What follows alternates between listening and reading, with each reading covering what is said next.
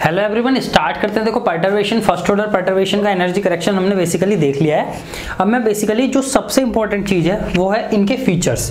देखो जो लंबी लंबी डेरिवेशन होगी वो कभी भी ऑब्जेक्टिव टाइप के एग्जाम में नहीं पूछी जाएंगी, ठीक है, किसी भी एग्जाम में नहीं पूछी जाती है ऑब्जेक्टिव। इवन सब्जेक्टिव में भी वो डेफिनेशन, वो डेरिवेशन सिर्फ एक पर्टिकुलर कंटेंट या देकर पूछी जाती है। सब कुछ दिया होगा, एक जो मैथमेटिकल डेरिवेशन होगा जिसमें केमिस्ट्री का कॉन्सेप्ट लग रहा होगा वो पूछी जाती है, ठीक है। तो ये हमारी इतनी काम की नहीं होती, मैंने बोला वो बस उनका फाइनल रिजल्ट और कंक्लूजन। हाँ, ये जरूर पूछा जाता है उसके पीछे केमिस्ट्री क्या है, लॉजिक क्या है। तो लॉजिक हर एक का याद होना चाहिए कि कौन सा स्टेप किस वजह से आ रहा है। वही रीजन स्टेटमेंट में क्वेश्चन करके पूछा जा सकता है कि उसके 4-5 स्टेटमेंट बनाए कि अगला स्टेटमेंट किस वजह से आ रहा है, ठीक है। बस वही क्वेश्चन पूछे जाते हैं। मेन चीज वह होती है हमारी केमिस्ट्री में जो ऑब्जर्वेशन या कंक्लूजन या फीचर या कैरेक्टरिस्टिक्स होते हैं किसी भी चीज के। जैसे मैं बात करूं फर्स्ट ऑर्डर पर्टर्बेशन के कुछ स्पेशल फीचर्स, बल्कि फीचर्स की बात करूं तो पहला फीचर क्या है। देखो पहला फीचर ये है कि अगर मेरा कोई सिस्टम परटर्ब्ड होता है वाई किसी कांस्टेंट क्वांटिटी से, मतलब उसका हैमिल्टोनियन कांस्टेंट क्वांटिटी से परटर्ब्ड होता है कि पर्टर्बेशन जो हो रहा है, जैसे मैंने मान लिया पर्टर्बेशन बाई 2 या ए या लैम्डा ए लैम्डा, ठीक है। और ये सब लैम्डा लैम्डा ए 2 ये न्यूमेरिक नंबर ये सब कांस्टेंट क्वांटिटी हैं बेसिकली। अगर इनसे परटर्ब्ड होता है तो मेरा जो एनर्जी निकालता हूँ, जो मेरे एनर्जी जो या बोलूँ एनर्जी करेक्शन निकालने में जो मुझे रिजल्ट काम आएंगे वो मेरे काम आएंगे किसके, या तो मेरे नॉर्मलाइजेशन वाले या मेरे किसके प्रोबेबिलिटी वाले, किसके नॉर्मलाइजेशन वाले या प्रोबेबिलिटी वाले, ठीक है। तो लिख सकते हैं हम कि क्या कि when the system is perturbed, system बोल दो या हैमिल्टोनियन बोल दो, इसको हैमिल्टोनियन भी बोल सकते हैं, ठीक है। Hamiltonian is perturbed by the constant entity, constant entity, तो देन द रिजल्ट्स ऑफ किसके, मैं बोल सकता हूं प्रोबेबिलिटी और किसके, या तो प्रोबेबिलिटी का या और normalisation is helpful to determine the energy correction, ठीक है। जैसे मैंने बोला कि कोई सिस्टम मेरा फर्स्ट ऑर्डर पर्टर्बेशन में परटर्ब्ड होता है लैम्डा ए से, या 2 मान लो, ए मान लो, बी मान लो, ई या लैम्डा मान लो, ये सब कांस्टेंट एंटिटी है। तो देखो energy correction of first order का, इसको लिख सकते हैं बेटर फर्स्ट ऑर्डर। तो मैंने ये मान लिया कि मेरे कांस्टेंट ये होगी, जैसे जैसे मैंने बोला कि कोई मेरा फर्स्ट ऑर्डर का पर्टर्बेशन है कि हैमिल्टोनियन जो परटर्ब्ड हो रहा है वो किससे हो रहा है, लैम्डा से हो रहा है। तो देखो ये एग्जाम्पल के तौर पे ले लो, ठीक है। और मुझे निकालना है कि फर्स्ट ऑर्डर पर्टर्बेशन में एनर्जी करेक्शन कितना है। तो मुझे पता है डेल्टा ई आता है मेरा फर्स्ट ऑर्डर पर्टर्बेशन का एनर्जी करेक्शन, ठीक है। दिस इज साई होगा, delta H Sai star D tau होगा, ठीक है। कोई भी लिमिट मान लो, मैंने मान ला पूरी थ्रू आउट द लिमिट है माइनस इन्फिनिटी टू इन्फिनिटी है, तो डेल्टा एच की जगह minus infinity to infinity, side delta H perturbed हो रहा है किससे, लैम्डा से। लैम्डा मान लो, लैम्डा ए मान लो, लैम्डा मान लिया, वी मान लो, कुछ भी मान लो, साई स्टार डी टाउ, ठीक है। तो ये मेरा लैम्डा बाहर आ जाएगा constant, minus infinity to infinity Sai star D tau. अच्छा मेरे को ये बताना जरा, minus infinity to infinity Sai star D tau, this is the limit ही तो है भाई ये, ठीक है। क्या है ये, बेसिकली एक लिमिट की जब वो प्रोबेबिलिटी ही तो है। प्रोबेबिलिटी की अगर मैं बंडी बॉक्स में प्रोबेबिलिटी देखूं तो उसका एक्सप्रेशन यही तो होता था, minus infinity to Bandi box कह रहा मैं, अगर इनफाइनाइट लेंथ का कोई पे देखनी थी तो मुझे यही तो होता था, नॉट बंडी, इनफाइनाइट लेंथ पर देखनी है तो Sai star D tau, this is the probability, यही तो प्रोबेबिलिटी देती थी। अगर बंडी बॉक्स में देखना तो 0 to L हो जाता था। तो मैंने बताया था किसी भी चीज की मैक्सिमम प्रोबेबिलिटी कितनी होती है, 1। मैंने क्या बताया था, केमिस्ट्री भी मैथ्स भी तो ये कहता है कि मैक्सिमम प्रोबेबिलिटी 1 ही तो हो सकती है। तो पूरे सर्टेन रीजन में माइनस इन्फिनिटी टू इन्फिनिटी में रीजन में प्रोबेबिलिटी, क्योंकि जब मैंने सारा रीजन ले लिया है तो प्रोबेबिलिटी 1 हो जाएगी, तो लैम्डा से एनर्जी करेक्शन आ गया। तो अगर मैं बात करूं, जैसे अगर ये 0 to L होता, या अगर 1D बॉक्स के लिए ले लो, जैसे दूसरा एग्जांपल नंबर 2 देखो कि 1D बॉक्स के लिए है एनर्जी करेक्शन, वो डेल्टा एच परटर्ब्ड हो रहा है मेरा V से, या बोल सकता हूँ मैं लैम्डा V से हो रहा है, ठीक है। तो मुझे बताना है इसमें एनर्जी करेक्शन होगा कितना होगा, डेली बेसिकली डेली कितना होगा, तो डेली कितना आएगा साई साई और delta H Sai star D tau. 1D box में 0 to L लेंथ होगी भाई लिमिट। अच्छा तो delta H 0 to L length, Sai कितना होगा √2/L sin n pi x/L। ये बेसिकली हमारा क्या होता है, वेव फंक्शन होता है। ठीक है, इसको ना पुट करके क्या देखो, जो मेरा डेल्टा एच है वो क्या है, लैम्डा वी है, Sai star D tau. Lambda भी कांस्टेंट है, बाहर ले लो, 0 to L Sai star D tau. अच्छा ये मेरा 1D बॉक्स में प्रोबेबिलिटी का तो एक्सप्रेशन बन गया। और आपको पता है 1D बॉक्स में प्रोबेबिलिटी 0 to L लेंथ में का बॉक्स है कोई, उसमें प्रोबेबिलिटी कितनी होगी, बॉक्स मान लिया 0 to L लेंथ का, याद रखना। ठीक है, इसमें 1 होगी तो इसकी वैल्यू 1 पुट कर दो, तो मेरा कितना आ गया एनर्जी करेक्शन लैम्डा वी, कितना आ गया लैम्डा वी। टोटल एनर्जी निकालनी हो तो energy total is equal to, जो मेरी एनर्जी 0 में होएगी, ठीक है, करेक्शन 0 से ground state basically energy nth state plus delta E. तो ये एनर्जी कितनी होती है n² h² 8 ml², और ये एनर्जी करेक्शन है कितना है लैम्डा वी। तो टोटल एनर्जी कितनी होगी, फर्स्ट ऑर्डर परटर्ब सिस्टम की एनर्जी टोटल ही आ गई। इस तरीके से बेसिकली मतलब मेरा क्या काम का है, ये बता रहा है कि मेरा फीचर्स कि जहां मेरे कांस्टेंट होंगे यहाँ नॉर्मलाइजेशन, कहीं कहीं तो ये प्रोबेबिलिटी या कहीं कहीं नॉर्मलाइज करते हैं वेव फंक्शन को, तो भी तो यही करते हैं, उसमें नॉर्मलाइजेशन कांस्टेंट लेते हैं। ठीक है, बेसिकली यही एक्सप्रेशन मुझे क्या आएंगे, काम आएंगे मेरे 1D बॉक्स मेरे फर्स्ट ऑर्डर परटर्बेशन के एनर्जी करेक्शन में। ये मेरा हो गया पहला फीचर। दूसरे फीचर की तरफ मूव करते हैं। देखो दूसरा फीचर भी कुछ फर्स्ट फीचर की तरह सिमिलर सा ही है। क्या है दूसरा फीचर, कहता है मेरा दूसरा कहता है इफ सिस्टम और Hamiltonian is perturbed bye position, ये डेविएट भी बोल सकते हैं, परटर्ब भी बोल सकते हैं, बाय फंक्शन ऑफ पोजीशन और इट्स पावर, मतलब कोई मेरा फंक्शन और पोजिट, इस पावर का मतलब क्या है, ब्रैकेट में लिख सकते हैं एक्स, और एक्स की कोई पावर इससे परटर्ब्ड होता है कोई भी। ठीक है, देन जो मेरा होल सिस्टम डिस्टर्ब हो जाएगा। देखो पोजीशन में डिस्टरबेंस आने का मतलब है कि पूरे के पूरे सिस्टम में डिस्टरबेंस हो जानी। Then the whole system is disturbed,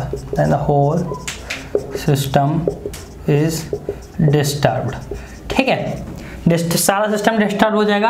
and the energy correction and the, या लिख सकते हैं and the results of average value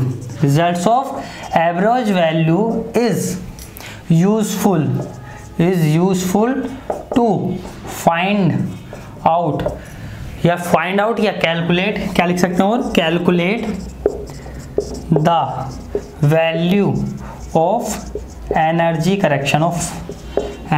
correction due to first order perturbation. इसका एग्जाम्पल हमने देखा ही था SHO वाला, कि जब भी अगर मेरा क्या होगा भाई, मैं बता दूं सिंपल सी बात, कि जब भी मेरे पोजीशन या इसकी पावर की वजह से मेरा सिस्टम परटर्ब्ड होगा, तो जो मेरा एनर्जी करेक्शन को निकालने के लिए रिजल्ट होंगे वो मेरे एवरेज वैल्यू वाले रिजल्ट यूजफुल होंगे। बस ये याद रखना है, कौन से वाले, एवरेज वैल्यू वाले। जब किसी कांस्टेंट एंटिटी या क्वांटिटी से मेरा सिस्टम परटर्ब्ड हो रहा था, तो मैंने देखा था मेरे प्रोबेबिलिटी या नॉर्मलाइजेशन वाले रिजल्ट काम आ रहे हैं। देखो इसका एग्जाम्पल देख लो कि कोई सिस्टम है 0 to L लेंथ का, ठीक है, सिस्टम 1D बॉक्स ही है, अब बाहर इनफाइनाइट, अंदर 0 होता है पोटेंशियल, बाहर इधर भी इनफाइनाइट होता है। ठीक है, ये इनफाइनाइट डिस्टेंस, इनफाइनाइट हाइट का होता है। ठीक है, उसने बोला कि जो परटर्बेशन है delta x that is lambda x, basically delta x से ही तो परटर्बेशन बता सकते हैं कितना परटर्ब हो रहा है सिस्टम। तो lambda x is the function of position के बताता है, तो मेरा सिस्टम पोजीशन से क्या हो रहा है, परटर्ब हो रहा है। तो सिंपल सी बात है वही, तो मेरा एनर्जी करेक्शन डेल्टा ई कैसा आएगा, साई और जो भी डेल्टा एक्स या ये था, और साई स्टार डी टाउ। अब इसकी जगह क्या आ जाएगा, बेसिकली ये क्या आ जाएगा, साई और ये lambda x into Sai D tau. Lambda बाहर आ गया Sai x Sai star D tau. अच्छा बेसिकली ये किसको बता रहा है, देखो ये एवरेज वैल्यू का रिलेशन ही तो बन गया। 1D बॉक्स में 0 to L length logo, 0 to L 0 to L। 1D box में अगर ये SHO होता, अच्छा कोई मुझे बता सकता है अगर ये SHO होता तो एनर्जी करेक्शन की वैल्यू कितनी आ जाती, 0। मैंने एक प्रॉपर्टी लिखवाई थी क्या, कि अगर मेरे x की पावर ओड से कोई परटर्ब्ड होता है SHO तो उसकी ग्राउंड स्टेट का एनर्जी करेक्शन हमेशा 0 होगा। बेसिकली यहाँ ग्राउंड स्टेट की बात नहीं हो रही, अगर मैं ग्राउंड स्टेट की बात SHO में करता तो 0 हो जाता है। यहाँ तो 1D बॉक्स की बात हो रही है, ठीक है। तो average value of x in 1D box L/2 होती है, तो इनटू L/2 तो मेरा एनर्जी करेक्शन डेली कितना आया, लैम्डा L/2। कितना आ गया, लैम्डा L/2। तो सिंपल सी बात है ये En बेसिकली एनर्जी निकालें due to first order perturbation, ऐसा लिख सकते हैं बेसिकली चाहे तो, ठीक है। तो टोटल एनर्जी से फाउंड कर सकते हैं, कैसे निकाल सकते हैं total energy, E total is equals to En0 plus En perturb delta En basically perturbation n square h square upon 8ml square plus यहाँ जो आई लैम्डा L/2, ठीक है। ये तो हमारी टोटल एनर्जी होगी परटर्बेशन, ये एनर्जी करेक्शन, ये जीरो एनर्जी विदाउट परटर्ब, ये total energy with perturb system, ठीक है। यहाँ हमारा बेसिकली दूसरा फीचर भी क्या होता है, कंप्लीट होता है। और तीसरे फीचर की तरफ चलते हैं। तीसरा फीचर क्या कहता है, मैंने कहा तीसरा फीचर वही मेरे SHO को बता रहा है, SHO वाला फीचर है, दूसरे से ही निकला है तीसरा फीचर। तीसरा फीचर क्या कह रहा है, if simple harmonic oscillator in any of its state, any of state it's state, ground की बात नहीं कर रहा, any of state it's state is perturbed by x की पावर ओड। याद रखना किससे, x की पावर ओड से, ओ ठीक है, परटर्ब्ड बाई x की power odd over entire system, over entire system लिख सकते हैं। यह लिख सकते हैं कि entire system is perturbed by any of the state, entire system is perturbed by x की पावर ओड, ठीक है। तो इसकी वजह से the energy correction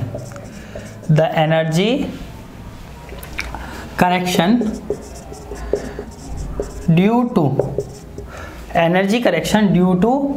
first order perturbation,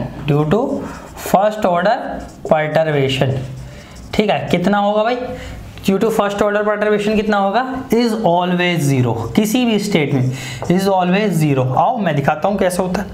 बिल्कुल देखो सिंपल सी बात है, अगर ग्राउंड स्टेट की बात कर लूँ, ठीक है, ग्राउंड स्टेट की बात कर लो या किसी भी स्टेट की बात कर लो, ग्राउंड मत छोड़ो बस। देखो एग्जांपल लिखो कि कोई SHO है, सिस्टम परटर्ब्ड हो रहा है लैम्डा x से, x की पावर 1 इज ओड है तो बेसिकली लैम्डा x से हो रहा है, इस बार SHO है, याद रखना SHO है। तो एनर्जी करेक्शन क्या हो जाएगा, साई, ठीक है, जो भी सिस्टम परटर्ब्ड हो रहा है डेल x बेसिकली, या डेल h मान दो, जो डेल h हैमिल्टन जिससे परटर्ब्ड हो रहा है, Sai star D tau, limit -infinity to infinity होती है SHO में। वेव फंक्शन ऐसा ही है, साई पुट करने की कोई ज़रूरत नहीं है, वेव फंक्शन वैसे हमें पता है क्या होता है, बीटा बाई पाई की पावर a/4, ठीक है। ये सब जो बीटा बाई पाई की पावर 1/4 वाला सिस्टम, ठीक है। डेल्टा h क्या है, lambda x Sai star D tau, lambda बाहर आ गया, -इन्फिनिटी से infinity Sai x Sai star D tau. अच्छा कोई मुझे बताएगा ये किसका हो गया, basically average value of x in simple harmonic oscillator. और 10 बार बताया कि average value of x in simple harmonic oscillator is 0, average value of px in simple harmonic oscillator is 0, सबको पता है। तो ये क्या हो गया, lambda into 0 basically 0, hence proved. Third feature भी पूरा हो गया। आओ फोर्थ फीचर की बात करते हैं, फर्स्ट ऑर्डर परटर्बेशन की, ठीक है। फोर्थ फीचर क्या है, फोर्थ फीचर कहता है if perturbed part of Hamiltonian of A system, कि बेसिकली कह रहा है if perturbed part of A Hamiltonian is in the form of direct बोलते हैं delta function, direct delta function किसकी फॉर्म में है, देखो याद रखना, अगर किसी हैमिल्टोनियन का in the form of direct delta function है, then the energy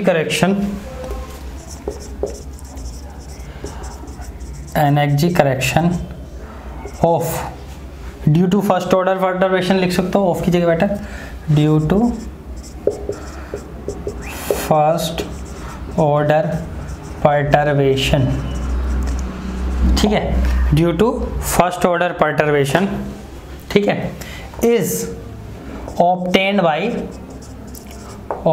by solving direct delta function को ही सॉल्व करके, basically direct delta function F, ये अभी बताता हूँ बेसिकली डेल्टा फंक्शन। देखो अगर कोई सिस्टम है और फर्स्ट ऑर्डर में वो परटर्ब्ड हो रहा है, मतलब जो परटर्ब हो रहा है वो डायरेक्ट डेल्टा फंक्शन की फॉर्म में हो रहा है, उसका हैमिल्टोनियन, तो जो मेरा सिस्टम होगा ना, जो अब एनर्जी करेक्शन होगा वो भी डायरेक्ट डेल्टा फंक्शन की तरह को ही सॉल्व करके निकलेगा। और पहले तो डायरेक्ट डेल्टा फंक्शन को समझेंगे एक एग्जाम्पल के थ्रू। जैसे एक एग्जाम्पल मैंने लिया कि कोई मेरा सिस्टम है, ठीक है, मैंने मान लिया कोई भी सिस्टम है 1D बॉक्स है, सबसे अच्छा बॉक्स है, 0 to L लेंथ का है, ठीक है, इसमें जो मेरा सिस्टम हैमिल्टोनियन परटर्ब हो रहा है, जैसे मैंने परटर्ब हो रहा है, वो हो रहा है डायरेक्ट डेल्टा फंक्शन यानी f(x - L/2) की फॉर्म में, x - L/2, इस ये basically this is the form जो x - L/2 इस तरह से परटर्ब हो रहा है, इस फंक्शन की फॉर्म में परटर्ब हो रहा है। इसको हम कैसे लिखते हैं, बेसिकली ये डायरेक्ट डेल्टा फंक्शन होता है f(x - डेल्टा), ये क्या हो गया डेल्टा, बेसिकली इसको हम डायरेक्ट डेल्टा फंक्शन बोलेंगे, क्या बोलेंगे इसको हम डायरेक्ट डेल्टा फंक्शन। अब इसकी सॉल्व कैसे करते हैं, इसकी प्रॉपर्टी क्या होती है, देखो अगर ये जो डेल्टा है, delta lies between the limits, अगर ये लिमिट के बीच में लाई कर रहा है विद इन द लिमिट्स, तो मेरा जो f(x) है वो रिप्लेस हो जाएगा, रिप्लेस्ड बाय f डेल्टा, किससे रिप्लेस हो जाएगा, f डेल्टा से। अगर लैम्डा नहीं, delta is lies outside the limit, और डेल्टा हमारी खुद लिमिट हो, आउटसाइड लिमिट या लिमिट हो, ठीक है, तो मेरा जो f(x) है बेसिकली वो सब क्या हो जाएंगे 0, f(x) क्या हो जाएंगे 0। कैसे देखो आओ, जैसे मैंने ये बताया इससे परटर्ब्ड कर रहा है, तो सॉल्व करते हैं। तो energy correction due to first order, ठीक है, बेसिकली साई को हम फंक्शन भी लिख सकते हैं f(x), और परटर्ब्ड हो रहा है, सॉरी ऐसे लिखो Sai 0 to L Sai del H Sai star D tau, ऐसे करो 0 to L साई, बेसिकली हम f(x) भी लिख सकते हैं, फंक्शन ऑफ x है क्योंकि √2/L sin n pi x/L है। डेल्टा एक जो फंक्शन है इसको f(x - delta), direct delta function psi star D tau 0 to L f(x), और ये f(x) - डेल्टा की वैल्यू बेसिकली क्या है L/2 लिख सकता है वो, या तो ऐसे भी दे सकता है delta is equals to L/2, तो f(x - L/2) f(x) D tau, ठीक है। अब ये L/2 लाई कर रहा है, मुझे पता है लिमिट्स के बीच में 0 to L के बीच में, ठीक है, तो ये तो जो हो जाएगा ये तो 1 हो जाएगा, और ये जो मेरे f होंगे 0 to L, ये f(x) हो जाएगा, ये क्या हो जाएगा f(L/2), ठीक है, और ये भी क्या हो जाएगा बेसिकली f(L/2), ठीक है, और बेसिकली डी टाउ जो भी चल रहा था 0 to। अब इसके रिजल्ट देख लेंगे हम, जो भी हमारे इसके रिजल्ट आएंगे, बेसिकली f(x) की या साई की वैल्यू पुट कर लो और बेटर हो जाएगा। इसको मैं ऊपर की लैंग्वेज काफ कर सकता हूँ, ठीक है, तो ये देखो ये क्या हो जाएगा, जैसे डेल्टा ई डैश, तो इसको √2/L sin n pi x/L था 0 to L, ठीक है, और इसको हम फंक्शन की जगह डेल्टा भी लिख सकते हैं, डायरेक्ट डेल्टा x - L/2, और यहाँ 2/L sin n pi x/L dx, ठीक है। तो ये क्या हो गया बेसिकली डायरेक्ट डेल्टा, ये √2/L बाहर आ गया, 0 to L हो गया, और ये क्या बचा हमारा साइन n, अगर मैं n = 1 के लिए लिखूं फॉर ग्राउंड स्टेट 1 के लिए देखूं तो sin pi x/L into sine pi x/L, क्योंकि ये direct delta function with in the limit लाई कर रहा है, ठीक है। और ये हमारा dx जो चल रहा है ये 2/L, ये जो हमारा क्या है, ये हमारा 0 to L वाला हट जाएगा, लिमिट हट जाएंगी, बस इसको किससे रिप्लेस करना है, x की जगह L/2 sine pi L/2/L sine pi L/2/L, L से L कट गया, L से H कट गया, 2/L साइन π/2 इंटू साइन π/2, ठीक है। साइन π/2 की वैल्यू 1 होती है, दिस इज बेसिकली 2/L। तो जो एनर्जी करेक्शन आया n = 1 के लिए, ध्यान रखना मैंने n = 1 के लिए निकाला है क्योंकि यहाँ n की वैल्यू 1 पुट कर दी, तो बेसिकली तो ये n = 1 के लिए जो मेरा एनर्जी करेक्शन हो गया। ये सब डायरेक्ट डेल्टा फंक्शन भी समझ में आ गया होगा कैसे ऑब्टेन कर रहे हैं, ठीक है। अगर आउटसाइड द लिमिट होगा उसका भी दिखाता हूँ अभी। देखो अब एनर्जी करेक्शन 2/L आ गया। फर्स्ट ये जो है स्टेट को बताता है, मैंने भी पढ़ा है, और ये ऑर्डर को बताएगा, ऑर्डर ऑफ परटर्बेशन के लिए। ग्राउंड स्टेट है बेसिकली, n = 1 क्या होता है, ग्राउंड स्टेट। तो अब इसी की एनर्जी कंपेयर होगी। देखो E टोटल बेसिकली जो है परटर्बेशन के थ्रू, ये E0 है, sorry E1 ground state basically 1D box में n = 1 ग्राउंड स्टेट होती है, प्लस डेल्टा E जो आई है मेरी, ठीक है। ऐसा मान सकता हूँ डेल्टा E मेरी जो परटर्बेशन आई है, फर्स्ट ऑर्डर परटर्बेशन है ग्राउंड स्टेट में, तो ये क्या हो जाएगी n² h² अपॉन 8ml²। तो ये n की वैल्यू 1 है तो 1 का स्क्वायर 1 हो जाएगा, प्लस ये जो आई है 2/L, ये आ गई बेसिकली टोटल एनर्जी, याद रखना, ठीक है। देखो यहाँ से अभी अगर मैं डायरेक्ट डेल्टा की बात बताऊँ कि सीधा है कि मेरा 1D बॉक्स है, परटर्ब्ड y है, डेल्टा = 2L, तो जो मेरी परटर्बेशन डेल्टा E आएगी सीधा 0 लिख देना, ठीक है। क्या आएगी 0। करेक्शन जो होगा एनर्जी करेक्शन वो क्या होगा, फर्स्ट ऑर्डर परटर्बेशन की जगह 0, क्योंकि direct delta function outside the limit है, ठीक है। देखो ये 4 तो बेसिकली स्टैंडर्ड फीचर बनते हैं। यहाँ से एक इसका 5th जो फीचर है बेसिकली डिराइव्ड फीचर है, डिराइव्ड फीचर है। क्या है, डिराइव्ड फीचर है। ये क्या कहता है कि जिस स्टेट के लिए, for which state energy correction is founded, energy correction is basically obtained, ठीक है। जनरली उसी स्टेट के एनर्जी से कंपेयर करेंगे। कैसे करेंगे, देखो ये तो आगे चल के और इसका अच्छा सिग्निफिकेंस देखेंगे। इसका मतलब क्या है कि जैसे अगर मैंने ये n = 2 के लिए, 2 के लिए क्या था मेरा, क्या था मेरी एनर्जी करेक्शन, डेल E2 जो भी आता, मैंने मान लिया कि ये आ जाता 2/L² समथिंग, ये मान लिया, ठीक है। तो अब जो टोटल एनर्जी निकालेंगे ना, वो जनरली हम क्या निकालेंगे, जो मेरी E सेकंड स्टेट की होगी, फिर 0 perturbation = plus del E second state.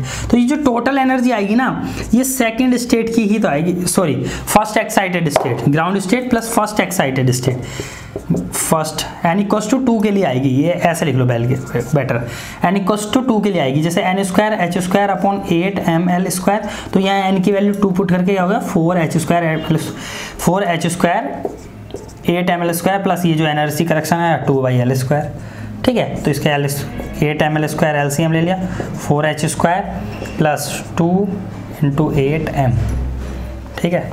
4h² plus 8 दूनी 16m/8ml², सॉरी, ठीक है। तो ये सेकंड ऑर्डर के लिए एनर्जी आ गई। बेसिकली फर्स्ट ऑर्डर परटर्बेशन के हमने फीचर्स देख लिए, हर बार में एक एक एग्जांपल भी देख लिया। इस तरीके से बहुत सारे एग्जांपल होते हैं।